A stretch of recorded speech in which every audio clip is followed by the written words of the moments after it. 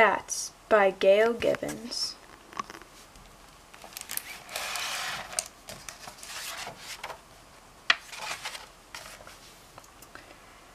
Bats dive, swoop, and swerve through the dark night sky. These creatures are nocturnal, meaning they are awake at night and asleep during the day. Most people have never seen a bat.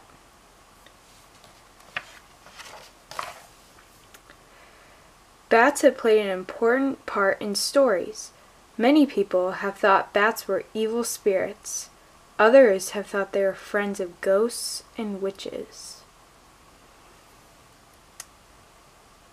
Because many unkind things have been said about bats, some people still think they are scary. Actually, bats are shy and gentle animals.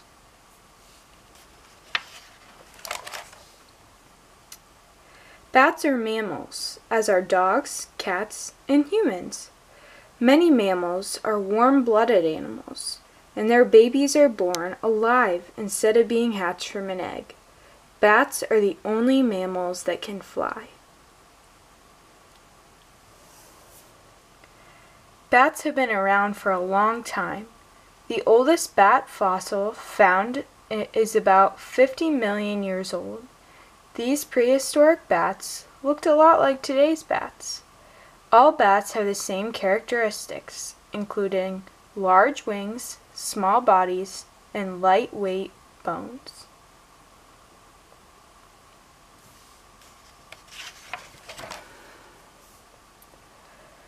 Bat wings are different from the wings of insects and birds.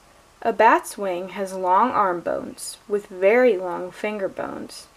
A thin skin, called a membrane, stretches between the bones. The thumb ends with a claw. The membrane connects the wing bones to the bat's body and legs. A bat can move each finger separately to change the shape of its wing.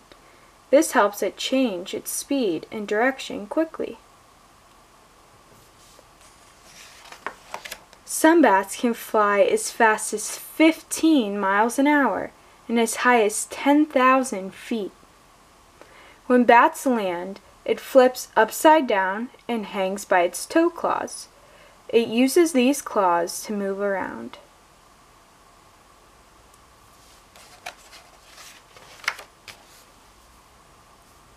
Bats choose many kinds of dark nooks and crannies to live in.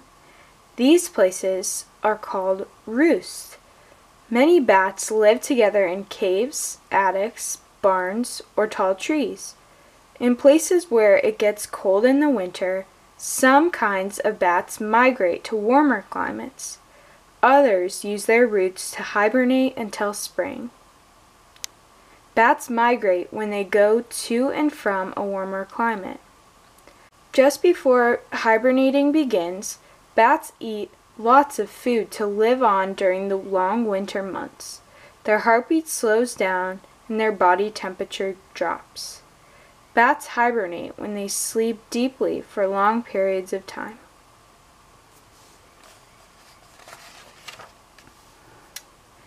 Bats live on every continent except Antarctica.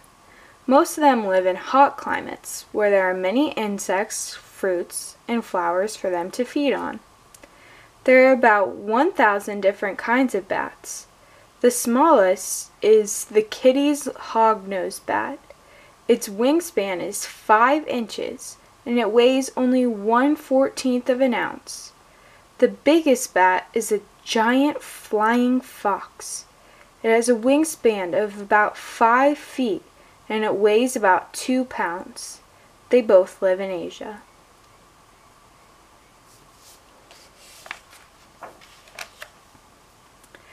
Most bats are insect eaters and have a special way of seeing in the night called echolution.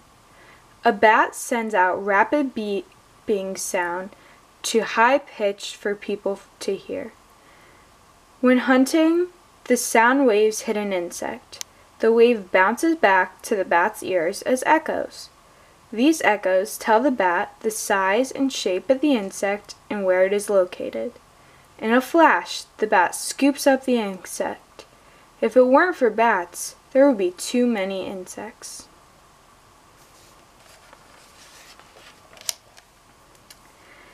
There are fruit and nectar-eating bats too. These bats help pollinate plants so we can have foods such as avocados, figs, and bananas. They also help scatter seeds. A few kinds of bats are meat eaters. They eat fish, frogs, mice, and sometimes birds. They have smooth, sharp, crushing teeth that allow them to eat what they catch, bones and all.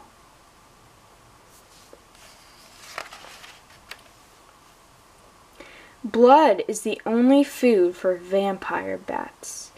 They are found in Mexico, Central America, and South America. When the vampire bat finds an animal, it makes a tiny cut with its teeth in the animal's skin. Then the bat laps up the blood with its tongue.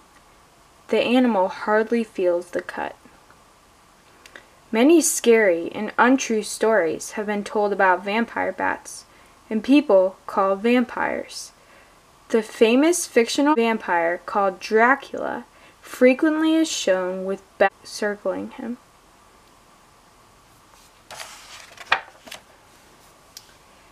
Some bats have long, narrow faces. Others have short, round faces. Some bats have leaf-like shapes on their face, while others look like dogs. Most bats have very good hearing and can see well. Most bats have a good sense of smell, too.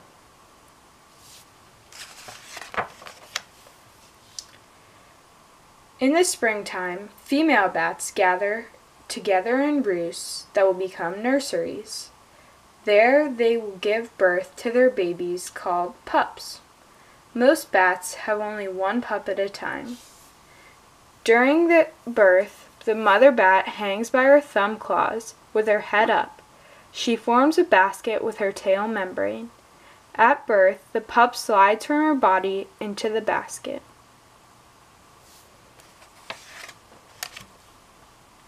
As soon as the pup is born, its mother hangs head down again. The pup nurses while being cradled under the mother's wing. The pup clings to its mother's fur, using its own sharp teeth and claws. The young pup grows quickly. A 10-day-old pup is almost too heavy for its mother to carry. At 3 months old, it is flying on nightly hunting trips. When it is about 1 year old, it is an adult.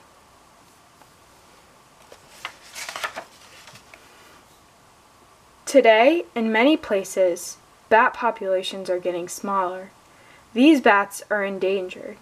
One reason is that people still don't like bats and destroy their habitats.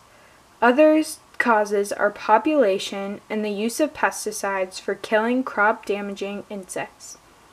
In many places, there aren't enough bats left to keep down the number of insect pests or to pollinate flowers.